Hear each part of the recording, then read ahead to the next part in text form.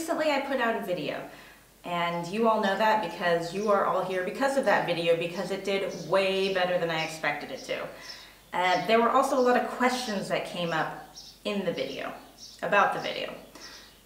So before I put out the second video, I wanted to address some of those questions because I feel like I'm going to get those questions again, a lot, and even more. Don't mind the baby birds, they're very noisy. The first half of this video will be answering the questions that were on the PoopHouse video, and the second half of the video are the questions that people asked me a year ago, and I made a video response and then never put it out because I'm a terrible person. So, the question I get asked most often is, when is phase 2 coming out? As soon as it's finished. I am working on it, but please remember, I am one person. I do all the work alone, I do all the filming, I do all the editing, it's just me. So it does take some time. I also don't know what I'm doing. And also, it's not the only thing that I do. I'm very busy. The second most asked question is, what is the story of the house? So, here goes. About 2 years ago, I asked my brother to buy me a house, and I know that sounds weird, but as a project concept, it's really great because where am I going to learn more than if I had my own place to fix up? Now, I didn't want anything big. I wanted it to be small with a little bit of property and preferably something that needed some work to be done so that I would have something to do other than repaint the walls black. This is what he gave me. I'm not going to complain because this is what I asked for, although it was a little bit more than I asked for. But I kind of fell in love with this property as soon as I saw it, even though it was covered in garbage and rat poop. So when we first got it, we did a walkthrough. That video can be found somewhere. I got some comments that I shouldn't call it a tiny house because it's not really tiny, because the actual definition for a tiny house is 400 square feet or less, and this house is about 700 square feet. You get my point though, right? Like, this is not a large house, and by the standards of the place that I live, it is tiny. So while it should be called a small home, I will continue to call it a tiny house because it is tiny. And I will continue to classify houses as micro, tiny, average-ish, and McMansion. I am aware that many people outside the US have much smaller living spaces, and some people are saying, oh, your bathroom is the size of my entire house. I get it. Like, I've been to many countries. I've seen a lot of things. Also, I used to live in the corner of a wood shop. There was no bathroom. And then I also lived in my car when I worked at a lumber mill. So I get it. I'm not roughing it. The house is small, and you know it. There were a lot of opinions about the previous owner of the house. And I'd like to remind you that this house was abandoned for who knows how many years before I got it. There were also multiple squatters that took over the space. So the state in which you first saw the house is not the state that the previous owner left it in. The previous owner was a man named Joaquin, and I think he seemed pretty great. I did get a lot of stinky comments from people who said I shouldn't have shown his name on camera. Of all of those comments, this was my favorite.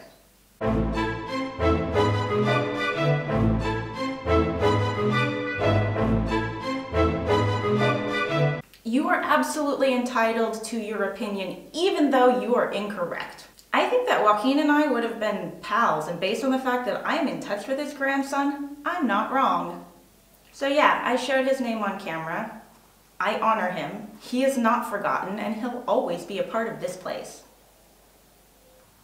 I also see that a lot of you are under misconceptions about the term hoarding, and how I use it. So let me break it down for you.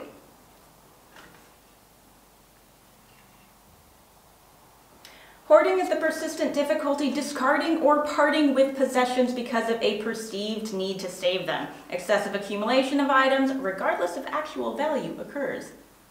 It is based on the noun, derived from the Old English, a treasure, valuable stock or store, an accumulation of something for preservation or future use. Also from Proto-Germanic, from Proto-Indo-European root, and the verb, to treasure up, collect, and store, amass, and deposit for preservation or security or for future use. You get the picture. Hoarding does not mean the most severe case ever recorded. It has levels, just like everything else. I found 7 identical coffee makers in a place where one person lives. That is hoarding. And P.S., I'm a hoarder. I have a giant cardboard box that is filled with empty boxes because they're really great boxes.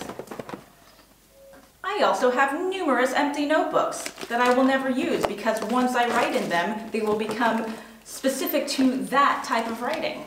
Are they useful? Absolutely. Will I use them? Remains to be seen. Hot button topic, recycling. Thank you to everyone who condemned me for not recycling. And how do you know that I don't recycle? I have no idea because you've only ever seen me put things in bags. Where do the bags go? You don't know because I never showed that part. So, fear not, dear Earth warriors. I do my part, as should we all. Recycle. As for the idea of donating to a secondhand shop or charity, it is such a great idea and I am 100% in with donating. Anything that you can or want to get rid of, or even things that someone doesn't want to get rid of but they really should, do it because there are people who need things and it's awesome to not put it into the trash if you can't recycle, or just, give it forward to someone who could really use it. The problem here is that everything was completely covered in feces. So, I don't know about the places that you're thinking of, but I know where I'm from because I donate all the time to thrift stores and to libraries because I believe in those types of institutions. They will not take the things in this condition. That I know for a certainty, so I appreciate, and yes, things should go to secondhand shops and libraries, but not the things that then they have to throw away and then decontaminate because, as aforementioned, covered in poop. And yes, I threw away toilet paper in the time of COVID. Oh my goodness. First of all, that was pre-COVID. Second of all, wiping your butt with rat poop is not a great idea. The tub, the sink, the stove. I did not get rid of any of them. Do not worry. The tub is going into the backyard. It will get refinished and I'll have it set up for my outdoor bathtub. The stove is getting its guts pulled out. I'm going to repurpose it into some sort of shop storage. And the sink, that is getting the biggest makeover because that will be my shop sink. My much loved and revered shop sink. So, video coming on that in like 50 years. My choice of music for the video. For all of those who noticed that I edited to the music, thank you for noticing. That took so much work. iMovie was not set up to edit a movie to the music. It was incredibly difficult. It took so long. I'm really glad that you appreciated it. For those of you who asked what all the names of the pieces were, all of the music came from Epidemic. It is a subscription-based music website for content creators. So everything came from there, and I don't remember the names of any of them. Go and search. And for everyone who hated the music, turn your sound off. PPE, or personal protective equipment, and EDW, everyday wear. Thank you for your concern over my well-being. I appreciate that people were concerned about the health ramifications of working in a space like this. I assure you I did take precautions. I do believe that hantavirus is real because it is, and I'm not an idiot. However, the hantavirus is active in the excretions of the small rodents for 2 to 3 days under normal temperatures after being excreted. Yeah, that's a fun sentence to say. When I got the place, nothing lived here. Even the rats had deserted it. Everything was sun-baked. I was not worried, but I did, however, wear a filtration mask. That was for this main area and the rat poop / dust. The bathroom demolition part of it was a whole other story, and here's a little preview of what that PPE looked like.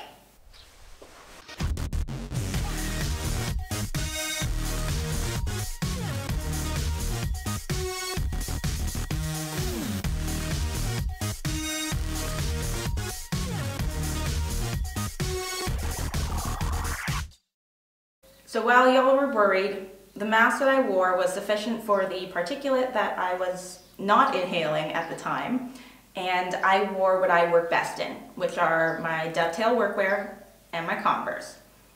I wear these pants and now these shorts every day for work, and they're the best thing that I've ever found, and I love them absolutely.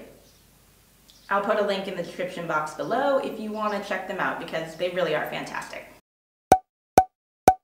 If you're planning to do anything like this that may or may not have health ramifications, please do your own research. I am not an expert. I'm figuring out as I go, and even through things that I've posted on social media, I've had registered nurses and doctors reach back and say, hey, try doing this because this is a better way, because this way you might die. I don't want to die. I don't want you to die. Do research, take precautions. Carpet in a bathroom. Yes, carpet in a bathroom used to be a thing. It's not anymore, but when this place was built, it was a thing. I have ripped it out. It'll never be a thing in this house again. So yes, it was real. It's not now, but I appreciate that y'all are as outraged as I am about carpet in a bathroom. But also a PS, there are some people who have carpeted bathrooms because it's where an elderly person lives and they don't want them to fall on a slippery floor in, wet surfaces and all that. So yeah, I get it, but you could also just like put down an area rug with the little sticky things underneath. It's better than carpet. Everything's better than carpet. Why didn't I use a bulldozer? Easy answer. I don't have a bulldozer. But more seriously, I didn't want to just level the place. I wanted to know what was here and what I needed to do. So as I cleaned up and stripped down the walls and pulled down the ceiling, I get to see the bare bones of the house. These are the bare bones. And yeah, I've seen framing done before, but this is a very intimate look for me and this house. And if I walk onto a construction site where people are working, they don't have the time to walk me through everything and point at things, but this way, I have an unedited look at everything, electrical, plumbing, or lack thereof, and just the walls themselves and the ceiling and how it was constructed. I can better base my questions off of what I see here than just trying to think of what I think a house looks like when it's not wearing any clothes. I'm gonna do what I can with what I have. That's what I like. I want to rebuild this place. I don't want to build a new place. I could have done that anywhere. Yes, I could have used a shovel to clean things up, but I wanted to touch every single piece of whatever was in here. I got to know the person who lived here based on the things that I found. I found treasures. I found things that are not treasures, but to me they're treasures. And you might think it's a good idea to shovel clothes into a bag, but let me tell you, it's not easy to shovel clothes. Could have used a pitchfork though. So those are the questions that I thought were really worthy of answers. I went through and answered some of them. There were so many questions that I was overwhelmed, and I didn't even get to read them all. Also, some of you people are really mean, so whatever to you. But the last thing that I want to say is thank you, because there's nothing special about me. I'm not brave. I'm not anything. I'm just a person who doesn't know what they're doing, trying to do something that they believe in. And my goal is not to teach anybody anything because I don't know anything. My goal is to show you that you don't have to know anything to start doing something. It's about reminding you of the things that you're capable of, even if you didn't know you were. So thank you to everyone who has been encouraging, and even thank you to the stinky people, because I can read your comments and be like, hey, at least I'm better than that guy. Okay, before I get to last year's questions, I'm gonna read some of my favorite stinky comments. There's so much that I could say about them, but I'm not gonna say anything. I'm just going to read them out loud.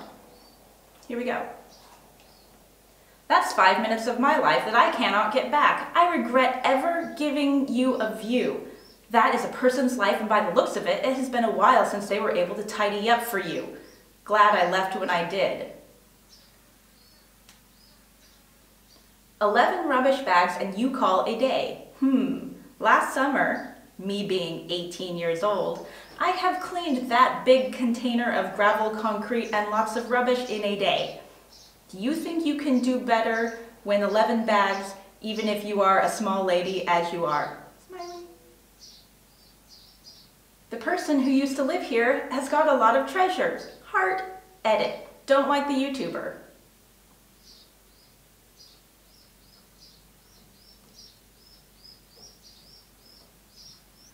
For a person wearing an unmatched pair of shoes, you are very judgmental going through this stuff and acting like you don't understand why it was owned. Would hate for you to clean my space. My favorite. Everything is going well, but I still can't believe you don't have boobs.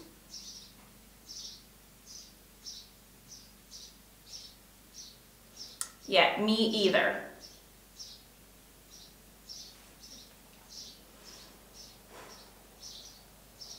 Okay, I'm done. The rest of the video is questions from last year. Watch it or don't, whatever.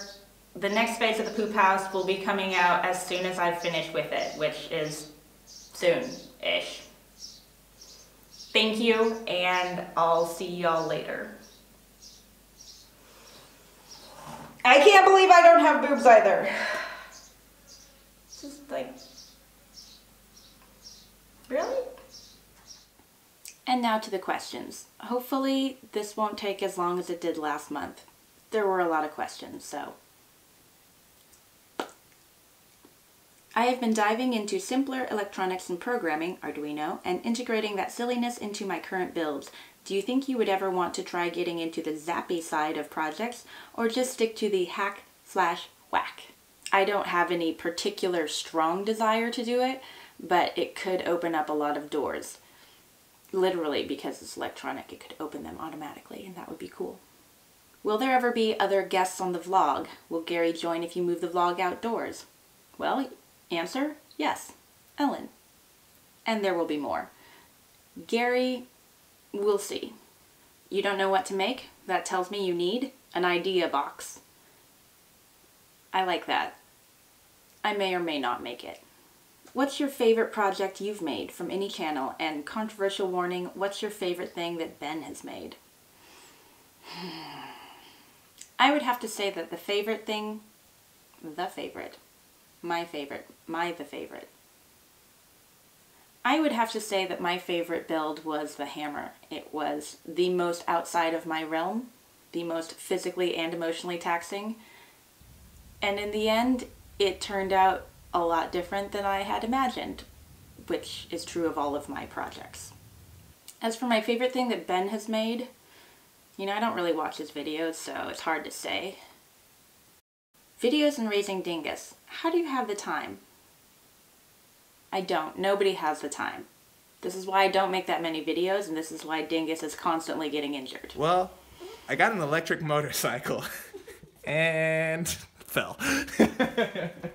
I'm so mad at you. It's really hard being a parent to a 23-year-old. Do you think making is in a person's DNA, or is it handed down through family, like if you had creative parents? I think that the general interest can be handed down through parents, grandparents, uncles, aunts, next door neighbors, whatever. But I do think that the idea of wanting to solve a problem, solve a puzzle, fix something, build something, I think that's something that is in you, and it can manifest itself in many different ways. But I do think that that is something that you have inside of you from the time that you're born. Do you enjoy the work you do? That's all that matters. I do. There are aspects of it that I absolutely hate. I hate being on camera.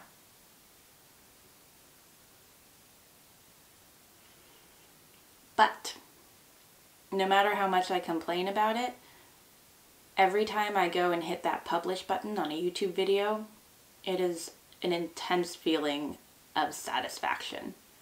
And once it's published, it's out there. No changes.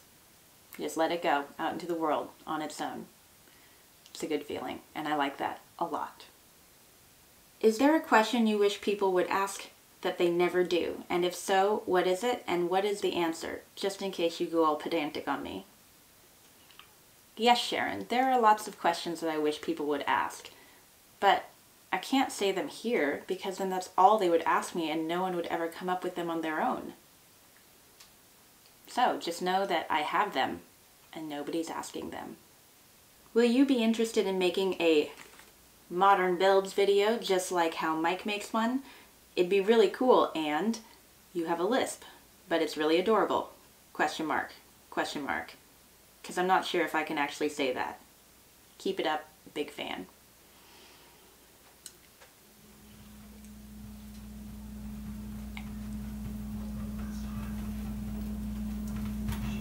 Let go my ego. Maybe. I also asked Instagram if they had any questions, and once again, we'll try and do this fast, lightning round.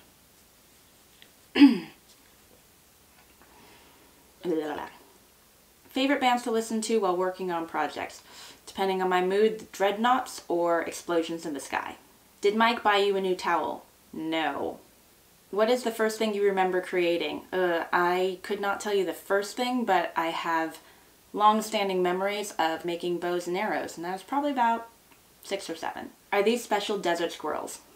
The Garys are white-tailed antelope ground squirrels, and they're not uncommon, but the Garys, they're very special. How much wood could a Gary chuck if a Gary could chuck wood? About 7 cords or 49 board feet. Would you ever grow algae? I really don't know what this means. Is this a euphemism?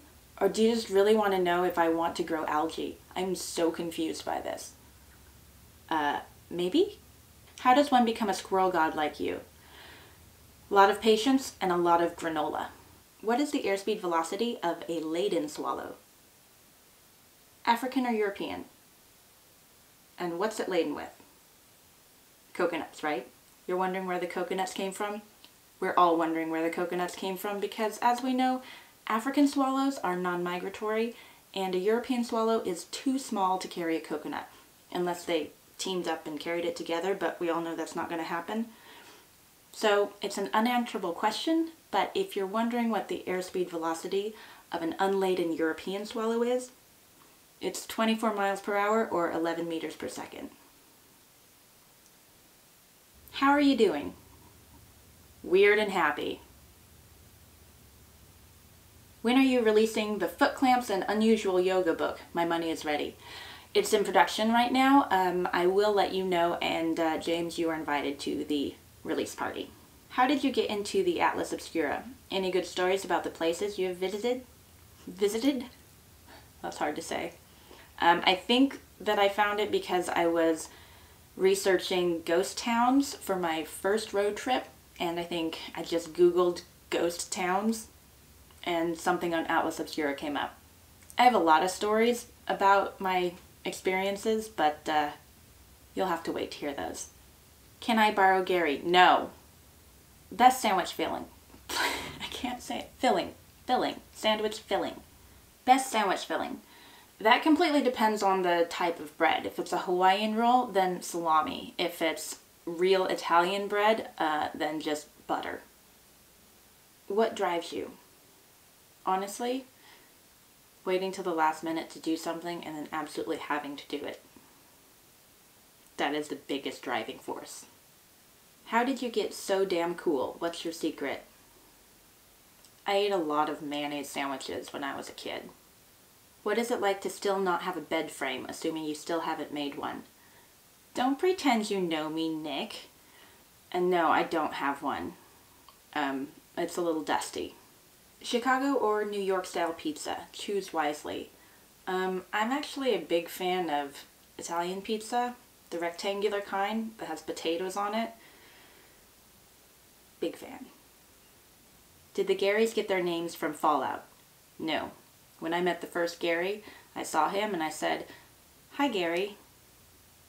Turns out he's a girl. How long did it take you to get him to get used to you? I'd say probably a month. I think Mike was here about a month before he got used to me. What's your biggest ambition as a maker and what's your biggest accomplishment so far? Ambition is just to do things that I haven't done before. So in that way, every build is my biggest accomplishment so far. Is this Gary shippable, and when will it get to me? No. If you were a pirate, where would you hide your rum? Easy. In the drawer with all my tampons. Nobody looks in there. What motivates you in the morning? Feeding Gary does not count. Sorry, not sorry. Nothing motivates me in the morning because mornings are terrible and always will be. How long have you been making things? All my life, but I only started doing the YouTube thing now 3-ish years ago? 4-ish? 4-ish. Have you ever had any interest in leatherworking? I've done a little bit of leatherworking, nothing exciting, just a little bit of hand sewing. I have interest in doing a lot more of it. If you're looking for videos to watch though, I recommend The Red Smith. Okay, I think that was all the questions. I kind of mixed up some of them and may not have gotten to all of them. So if I didn't, oh well.